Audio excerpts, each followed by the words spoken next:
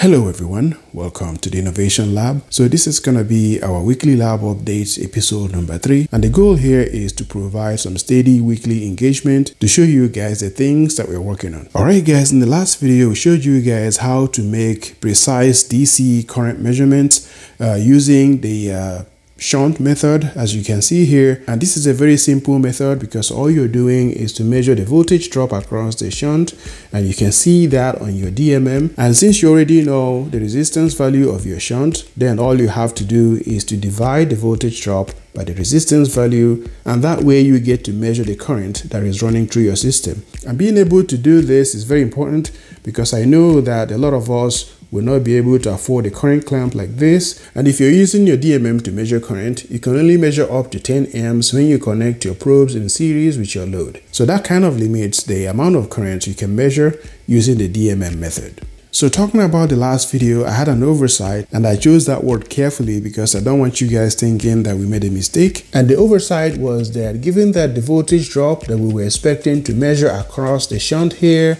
was expected to be low in the millivolts range, I should have used the millivolt setting of the DMM here, but instead I used the voltage setting, which kind of gave us a higher margin of error. So if you're looking to measure the precise current going through the system, you can't really afford to do that because you can potentially be 2 to 3 amps off. So that will not give you precise measurements.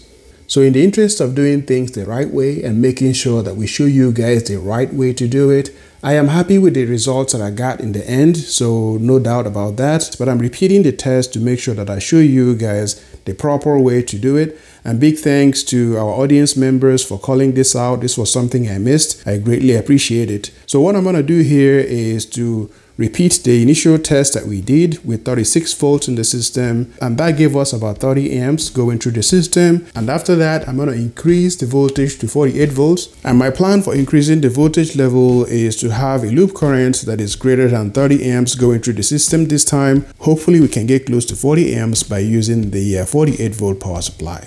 Alright, so this is a retest of the 36 volt test setup that we showed in the last video, and we're still seeing the same amount of load, which is the 1.05 kilowatts of load going through the system. And as you guys can see on the digital power monitor, we're measuring the same exact 29.1 amps that we saw during the last test in the previous video.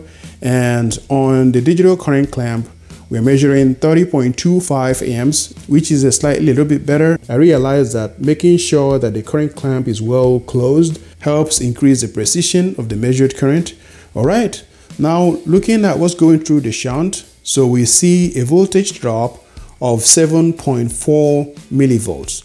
In the previous video, because I had it set to measure voltage, so this is what I was seeing. So I was seeing the measurements bounce between 0.007 and 0.0008. So what I did was to kind of split the difference and call it 0.0075, which is 7.5 millivolts. So now that we use the proper setting of millivolts,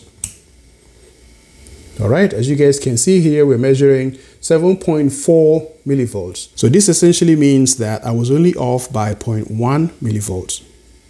Alright, so I just did the math and it looks like we're measuring 29.6 amps instead of the 30 amps that we measured, which if you ask me, I would say, yes, it's not exactly precise, but it's not too bad.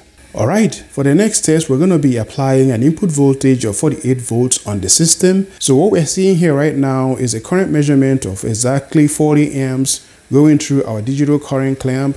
And on the digital power monitor, we're seeing 38.5 amps going through that. All right, so by doing a quick math, what we are measuring here is a precise current measurement of 39.2 amps that is going through the shunt, and that is factoring the shunt resistance of 0.25 milliohms and the measured voltage drop of 9.8 millivolts. Alright guys, that's it for this video. I know that there isn't much deviation in the measured current value or precision, but still it's good to do things the right way. And I want to thank my audience for being able to have the keen eyes to kind of flush out the oversight that I had on the last video. I really appreciate that. So it's good to do things the right way. So if you're going to use this method, I fully agree that you should use the millivolt setting on your DMM. And the reason for that is that the voltage drop you're going to be measuring across your shunt, especially if your shunt is a super low resistance shunt. So you need to be able to measure that voltage drop in millivolts. And again, using the right settings helps a lot. Alright guys, I really appreciate you guys. And if you haven't seen the last video, I packed a lot of good information in there. We went over Ohm's law, talked about definitions of voltage and current and resistance. So that would be a good video for you guys to go watch. Alright my friends, I hope you enjoyed the video, and if you did, don't forget to give us a thumbs up. Don't forget to subscribe to the Innovation Lab. Alright my friends, I'll see you guys in the next one.